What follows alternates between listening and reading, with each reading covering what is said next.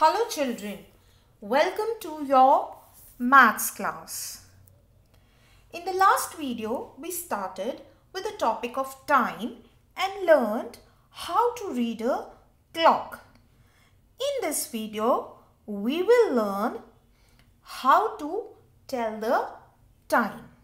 That means we will understand the term quarters, half, use of past and to. If we divide our clock into 4 equal parts, as you can see on the screen, each part is called a quarter. It has 4 quarters. 1, 2, 3 and 4 quarters. And each quarter represents a 15 minutes section. That means when the big hand, that is the minute hand, when it moves from 12 to 3, it will cover 15 minutes. And when it moves from 3 to 6, again it will cover 15 minutes. 6 to 9, 15 minutes, and 9 to 12, again 15 minutes. That makes total of 60 minutes. So 4 quarters are there in a clock. When the big hand moves from 12 to 3, it is quarter past. Now here, before going further, I would like to make clear that when the minute hand is between 12 to 6, we use the term past.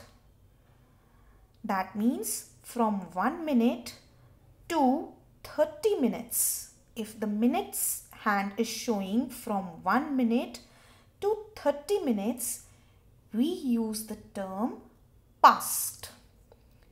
Right? And when it is between 31 minutes to 59 minutes, we use to. And when it is exactly at 60 minutes, we use o'clock. Now let's come back to this point. When the clock has covered, or the minute hand has covered, starting from 12 till 3, the minute hand has covered 15 minutes, it is quarter past. This is because the big hand has moved quarter of the way around the clock. That is 15 minutes. Now, when the big hand, that is this one, the big hand, the minute hand, has moved from 12 to 6, it is half past. It is half past. Moving on further, now when the minute hand has moved from 12 till 9, it is quarter to. It is quarter to. Now why we are using here quarter to? Because there are still 15 minutes left for the clock to cover. Right? So it is quarter to. This picture will make things more clear to you. When it is 5 minutes, we use at 12. That is exactly at 60 minutes, we use o'clock. When it is 5 minutes, we use 5 past. 2, 10 past. 3, quarter past. 4, 20 past. 5, 25 past. 6, half past. 7, 25 to. Now why we are using here 25? Otherwise 7 shows 35 minutes. We are using here 25. Why? Because there are still 25 minutes left for the minute hand to cover the complete circle. You can count from here 5, 10, 15, 20 and 25. So there are still 25 minutes left for the minute hand to complete one circle.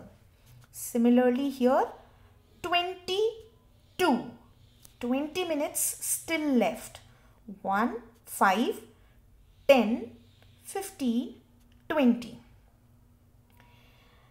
Quarter 2. Now quarter, as you know, it is 15 minutes. 15 minutes still left.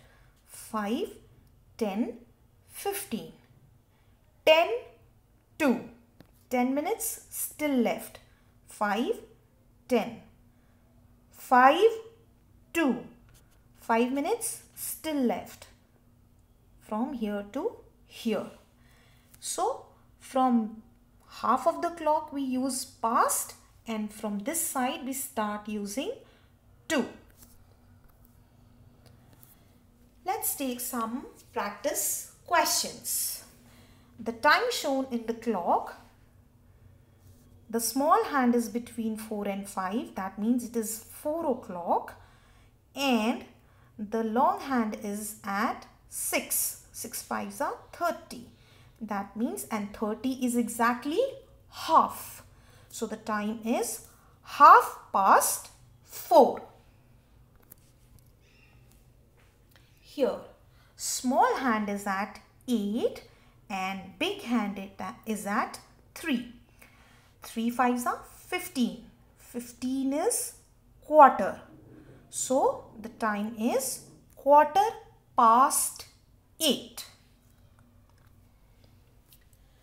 Next, small hand at 8 and big hand at 4.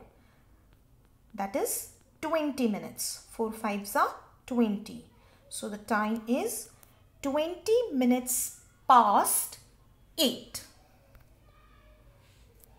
Another, now we have reached on the left hand side of the clock, so we will be using 2. So how many minutes are still left for long hand to cover? 5 and 10. So the time will be written as 10 minutes to 6, 10 minutes to 6, because the small hand is about to reach 6.